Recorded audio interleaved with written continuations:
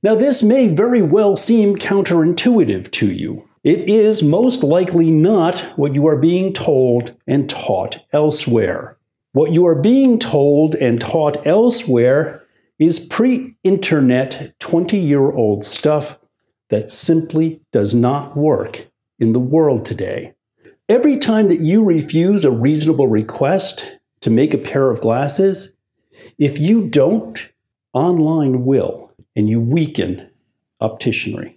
Now, this is very much on a state-by-state basis. Every state has different rules and regulations. A few handful of states allow the optometrist to put an expiration date on a prescription. Not all of them do. So again, you need to look into that and understand where that stuff comes from.